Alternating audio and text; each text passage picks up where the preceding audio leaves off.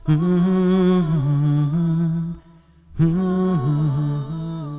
الله الرحمن الرحيم الحمد لله رب العالمين وصلى الله وسلم وبارك على المبعوث رحمة للعالمين نبينا محمد وعلى آله وصحبه أجمعين.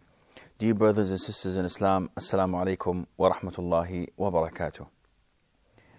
The Prophet sallallahu alayhi wa sallam spent the first 3 years calling the people after he was revealed to, after he was commissioned as a prophet and a messenger of Allah Azza wa Jal. He spent the first 3 years calling those whom he thought that would be accepting his call, would be accepting his da'wah. And it was done in secrecy, because it was not wise to go ahead and announce it to the people when the age of Islam was still at its beginning, when it was still very young. Among those who followed and accepted his message were Abu Bakr, the first man to accept Islam. Of course, Khadija, may Allah be pleased with her, was the first woman to accept Islam. And the first child was Ali ibn Abi Talib, the cousin of the Prophet ﷺ, and the first of those who follow, or those who were slaves, was Zayd ibn Haritha. May Allah be pleased with them all. Sheikh, may I have a question? Please. Regarding those who converted to Islam, we know that they were pagans. They used to commit crimes, sins, prostrate to idols. What about these actions after Islam? That's a very good question, and this is one of the reasons that they have accepted Islam so rapidly. It is a well-known fact in Islam that the minute a person reverts to Islam, all of his previous sins are washed away. Amr ibn al-As, may Allah be pleased with him, he was one of the greatest enemies of Islam. But on the 8th year, approximately, after Hijrah? Of course after Hijrah, yes. 8th year after Hijrah, after the Battle of Khaybar, and before the Prophet ﷺ conquered Mecca, he came with Khalid ibn al-Walid and with others from the elite to accept Islam. So the Prophet ﷺ spoke to them about Islam, and the usual thing would be al-mubay'ah. And mubay'ah means to give your allegiance and acceptance to Islam, and to say that you accept the Prophet ﷺ. So the Prophet ﷺ stretched his hand to Amr ibn al-As, who was accepting Islam. Amr put his hand, stretched it, then he pulled it away. So the Prophet ﷺ asked him, Amr, why did you do this? What's wrong? He said, well, I will accept Islam, but on one condition. I would like to have a condition. I don't want to accept it as it is. I'd like to have my own condition. And the Prophet knew, sallallahu alaihi wasallam, that he wanted to ask that Allah forgives all his sins. Yes.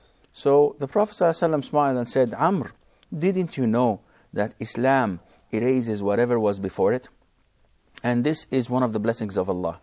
If a person was the worst criminal ever, if he committed adultery, if he done harm to people, if he was a crooked person, if his heart was black because of the bad things that he has in his heart, the minute he accepts Islam, it is immediately erased, and now he is facing Allah Azza wa Jal with a new record, with a white new record, ready to be filled with good deeds. And that is why most of the companions accepted Islam on the spot. And some of them, it did not take much to convince, because as we know, Islam is a religion of nature. It doesn't call you to do things against your nature. And this is one of the most appealing things in Islam. For example, in some religions, it tells you that if you want to reach the peak in piety, you must not marry.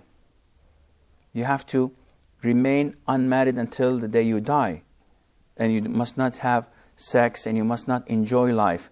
Islam says that this is a contradiction to nature. Yeah, this is something that Allah Almighty has built in us. I think no one can do this, Yani.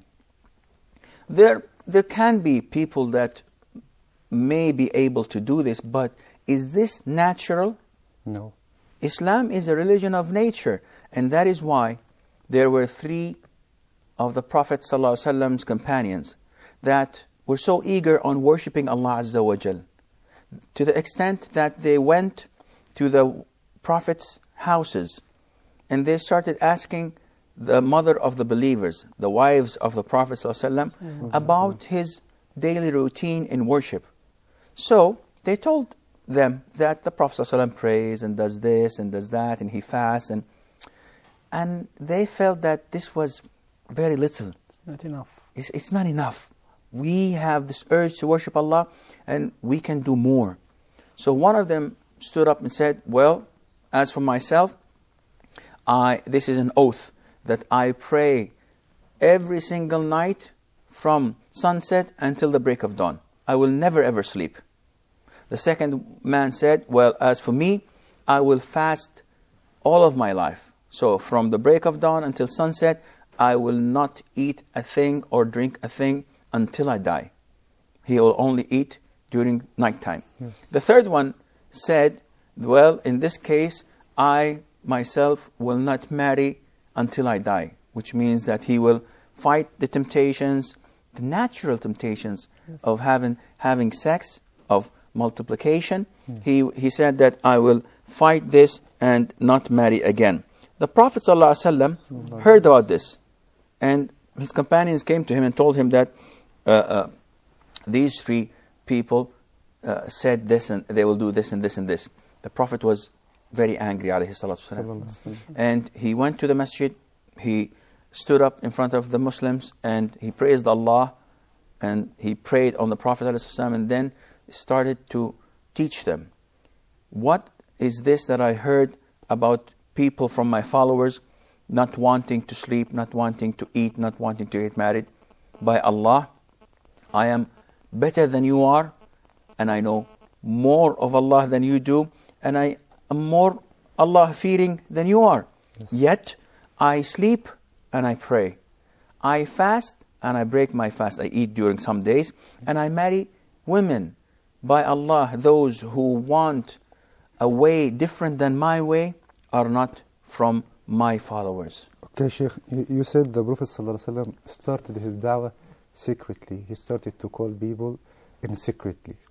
So, if I am in the same situation, I travel to a non-Muslim country and I want to start calling people to Islam, shall I do the same as the Prophet ﷺ used to do, or yani, this is not Islamic? Or we've tackled this in a previous program, and we said that it depends on your situation. Now, the reason behind us studying the seerah is to look into the phases that the Prophet ﷺ followed in his lifetime. And we will apply this in accordance to what we face.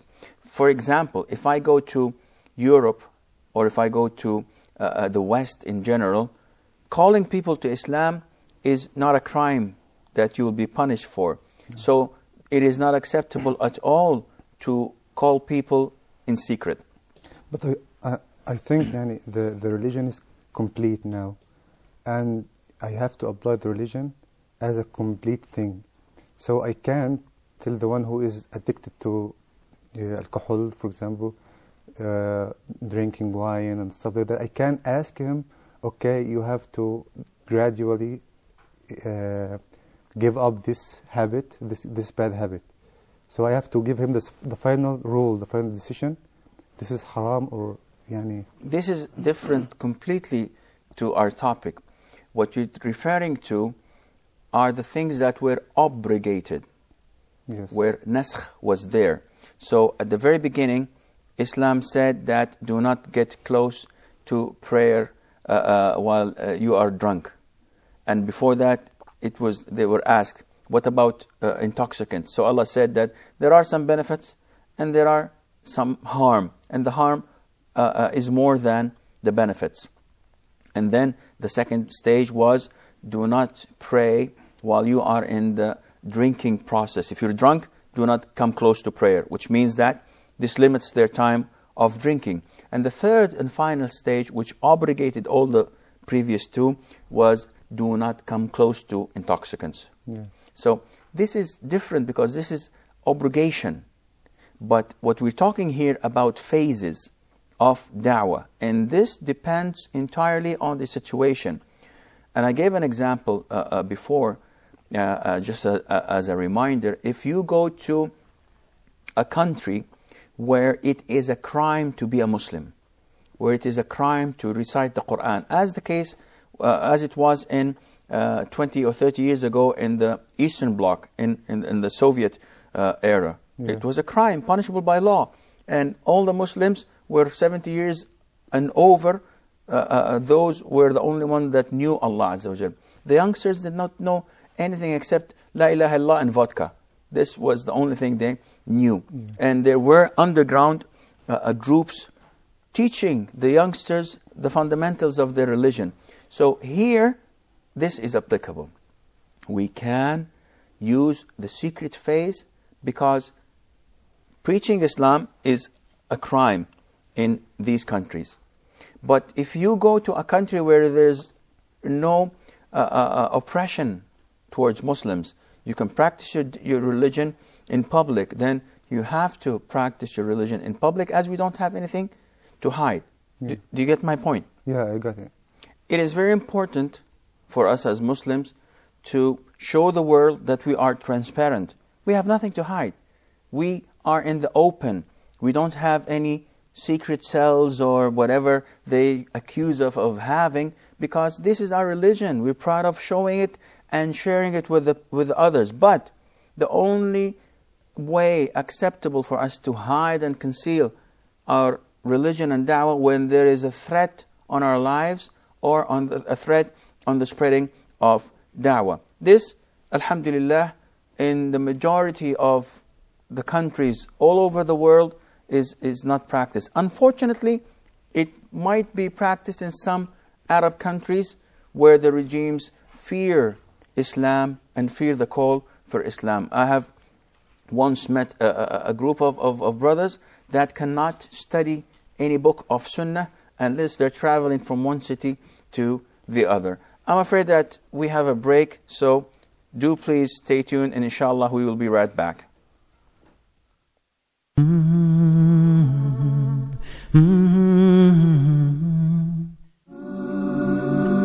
So this is an open invitation for everybody to recognize God and enjoy His blessings in this life and His mercy in this life and in the hereafter as well. Allah, Ar-Rahman, Ar-Rahim. Each name has a meaning. Each name signifies a nature of Allah the Almighty which no one shares or is compared to Allah in it.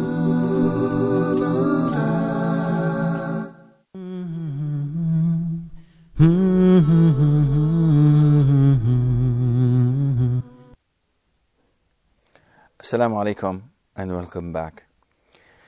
As you know, the most active one among the companions in calling the others was Abu Bakr as-Siddiq, may Allah be pleased with him. He tried his best to call those who were among the elite and among the poor ones. He used to spend a lot of his money to buy the slaves and set them free, such as Bilal and so on. Among those who converted or accepted Islam at the very beginning, very early stage, were Uthman bin Affan, Sa'd bin Abi Waqqas, Abdurrahman bin Auf, Abu Ubaid Amr bin Jarrah, Talha bin Ubaidillah, Az-Zubair bin Al-Awam. They all accepted Islam at the very early stage, and they themselves were the base that Islam stood on. because they were the greatest companions of the Prophet alayhi salatu wasalam. Sheikh, I think it's not an easy task to be a cause for the guidance of any person. It's not an easy task, but remember, it's not your doing.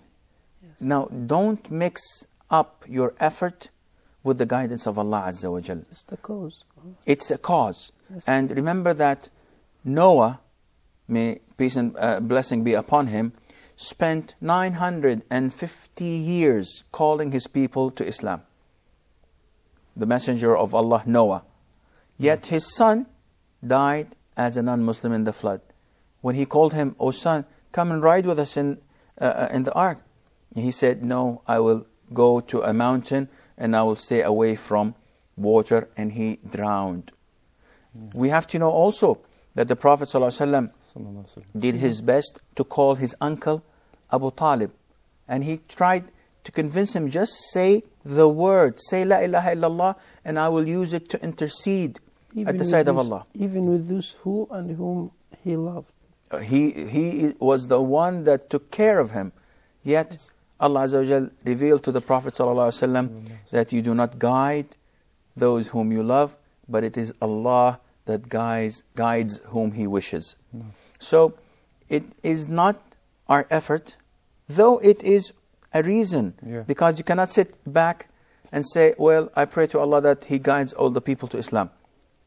You have to work hard, and you have to put all the effort that you can in this mission. As one of the scholars used to say, that da'wah work, calling people to Islam, if you give it part of you, it's not enough. It will only be enough if you give it all of you, all of your time, all of your effort, then you will find the fruits for your da'wah. As Abu Bakr as-Siddiq did. Exactly as Abu Bakr as-Siddiq, may Allah be pleased with him, did. Now, the da'wah was in a secret phase. And the Prophet ﷺ work was so excellent to the extent that we have a number of companions, each saying about himself that I was a quarter of the Islam. I was quarter of Islam. In the sense that there was only Abu Bakr, the Prophet ﷺ, Bilal, and myself. And among them, Abu Dharr al-Ghafari, among them, Abdullah ibn Mas'ud, and so many of the companions, they all claim to be either the third of Islam or a quarter of Islam, or 1 out of 7, which means that the Prophet ﷺ did not disclose the others to all, so that it would be hidden and secret, so that no one would leak some of the information. Sheikh, at this very early stage of da'wah, and besides being secretly, did the Prophet Muhammad ﷺ concentrate or focus on something in particular? That's a very good question. We have to know that at this stage, the Prophet ﷺ did not teach the people how to pray, as it was not made obligatory yet. He did not ask people to pay zakat. He did not ask people to perform hajj. He did not ask people to fast Ramadan. So the only thing that the Prophet ﷺ used to teach his followers was to believe in Allah Azza wa Jal, to know Allah more and more by His blessing, by His attributes. The Prophet ﷺ only taught his companions the concept of hell and heavens. He told them that whoever does well will go to heavens, and whoever does bad will go to hell. He taught them that Allah Azza wa Jal was merciful, that He subhanahu wa ta'ala was kind, that He was powerful. He kept on teaching them the Holy Qur'an. Whatever Qur'an was revealed to him, he immediately taught it to them, and they studied it and knew what Allah Azza wa Jal wanted from them. You have to imagine the environment where the Prophet ﷺ was preaching his da'wah. Now, everyone around them was a potential enemy who was waiting to kill them, to attack them. So they had to keep everything in secret, they had to strengthen their faith and belief in Allah. And this is the priority in all forms of da'wah. Yes, that's why when the Prophet ﷺ sent Mu'adh ibn Jabal to Yemen, he advised him the first thing to call the people of Yemen to was to they have to worship none but Allah alone, and then if they accept that, you have to inform them there is a salah and there is zakah. And of course, this is quite true. You have to go gradually with the people. It is not wise for me as a Muslim to go to someone who is not a practicing Muslim and who may not be practicing prayer on time, and who has so many bad things in him. It is not Islamic for me to go and tell him, your nails are long, you have to cut them short. Yeah. There are priorities. So the first thing for me to do is to fix his belief in Allah Azza wa Jal, by calling him to worship Allah alone, by fixing his misconceptions about Allah and about his predestination and so on. Yeah. By doing this, I am following the footsteps of the Prophet ﷺ. So in these years, the only thing that the Prophet ﷺ did was to teach them the Quran, to ask them to worship Allah Azza wa Jal alone, and to prepare them for the following stage. Okay, Sheikh, is there order of the priorities of giving da'wah? I mean, the 5 pillars of Islam, or there is another way of da'wah? No, your priorities usually are determined by the need. For example, if someone who is not a Muslim and does so many bad things, it would be unwise to tell him, do not drink, do not fornicate, and the man is not a Muslim. Yes. So my priority would be to call him to Islam. There are always priorities, even with Muslims who do not pray and at the same time who smoke. Okay, what is more serious? Prayer. So I call them to pray and let them smoke while praying, no problem. Yes. Because this is more important and far important than smoking alone. So you have to weigh the pros and cons to be able to know what your priorities are. The Prophet ﷺ was preparing his companions, and part of his preparation was to tell them to be tolerant, not to be aggressive. Part of his teaching and preparation was to tell them of the things to come to them. Yeah. And this was done by telling them about the tales and stories of those who came before them. For example, he told them, as in Surah Al-Buruj, about the village that converted to Islam, and the tyrant leader dug ditches and filled it with fire, and ordered anyone not who embraced Islam and refused to worship him to be thrown in it. So we were told that this what would happen if you stick to your faith, that you have to be tested. And probably this would end tragically, but at the end you are on the winning side. Yes. So he kept on trying to teach them not to seek anything for themselves, to stand for the truth and for the sake of truth, not to stand up for themselves. He also taught them how to ignore the ignorance. Ignore them by not going into discussions with them or go down to their level. All of this is one of the prophecies of his, that he is the true messenger of Allah. How is that? The Prophet ﷺ kept on promising them, you will prosper, you will win, you will conquer the whole world, everybody will follow your message and call.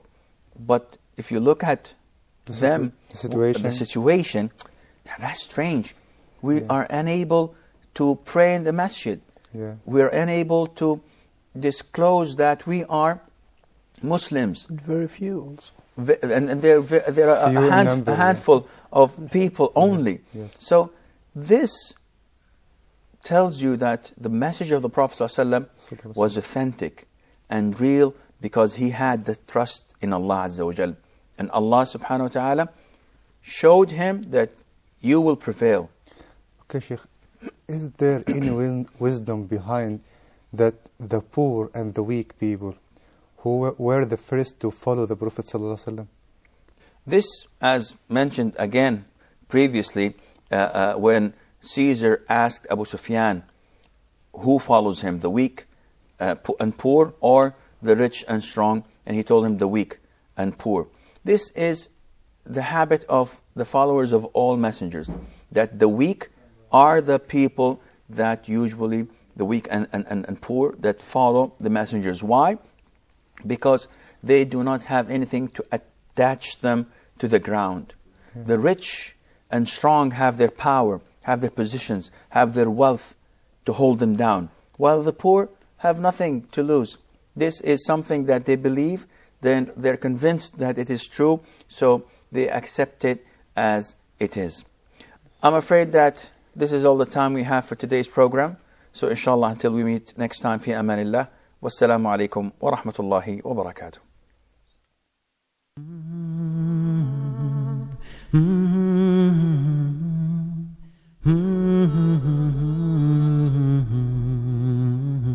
Mm-hmm.